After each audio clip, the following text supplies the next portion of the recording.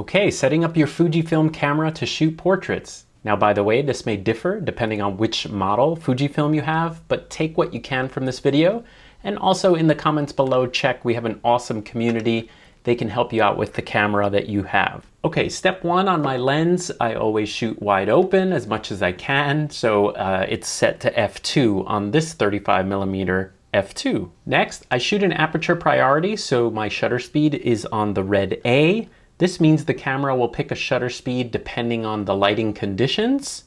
However, I need to watch my shutter speed because I want all my portraits to be at least, depending on motion, at least 100th to 200th of a second. If someone's moving, definitely faster than that. I will then use my ISO. I know a lot of people like to use an auto ISO, but I actually like to control my ISO more than others, I think. So you can actually set an auto ISO that will have a range if you like. That will let the camera pick so you don't have to finagle your ISO.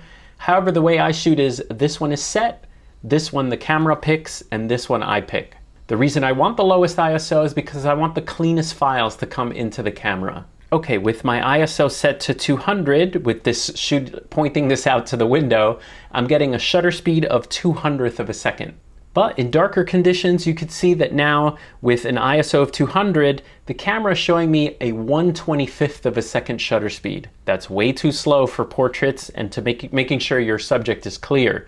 So now I will boost up my ISO in order to get somewhere in the 100th to 200th. And it's compromised. Right now it shows 1250 ISO, which is fine on this camera, and 125th of a second. I know that's fast enough for a portrait of someone standing there, so totally fine.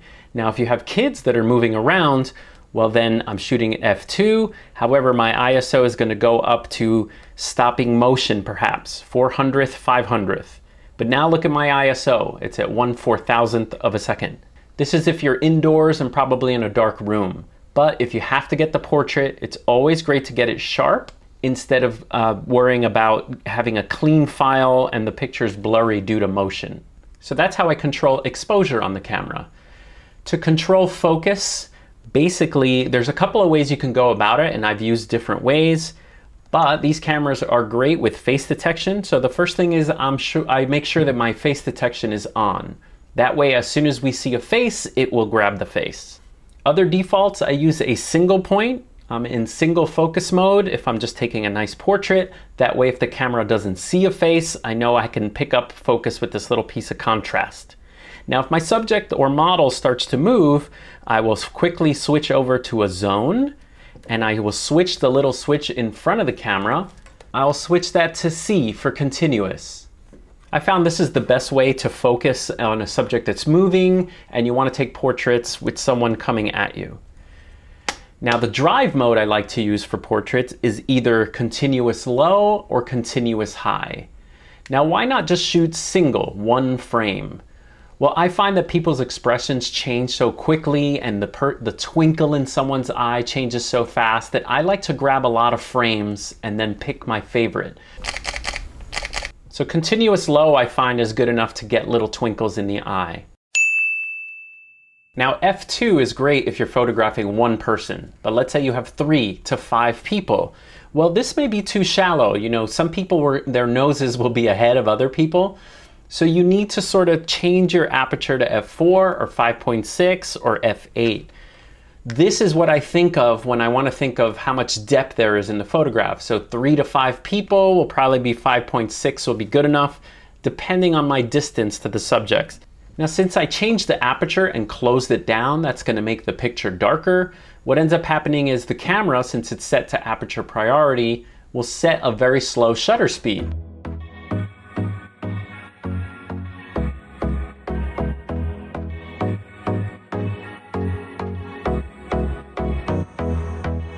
Problem with that is people move. So again, my hand is on ISO and I will change my ISO accordingly to get that speed up to 1/200th, 300th. Now, the other way I focus and shoot with the camera if I'm going between portraits and other photographs is I'll actually turn the face detection off because I don't want the camera to always pick up a face if maybe I want to be photographing other things around people. And when I have face detection off, I shoot a little bit differently. What I do now is I actually switch the camera to manual focus mode. So on the front, I'll put it on M. And the reason I do that is because I actually have autofocus that is completely available to me full time using the back button focus. This button will not focus, but I can autofocus if I want to. But I also have the zooming and also the control of the lens. It just makes the experience of shooting with the camera a little bit more fun. You can fine-tune your focus on objects. So if I'm shooting portraits and other stuff, I'll turn face detection off and go into this little mode. Now, what if your subject starts moving or you want to shoot them stationary? Well, in manual focus mode, none of your buttons are active as far as changing those modes. So you could do it in the menu, but what I do is I really quickly switch my lens to continuous. I then will pick single focus mode and then switch right back to manual. It's kind of become second nature. But in full-time manual mode, you can still change the size of your focus point, which is great using the joystick. Again, it depends which camera you have. However, so I can change this and also autofocus if I need to on something very tiny. And then we're ready to rock and roll that way. So that's how I shoot portraits using my Fujifilm camera. Check the comments below and also add your suggestions below because we have an awesome community here. All right, guys, see you next time.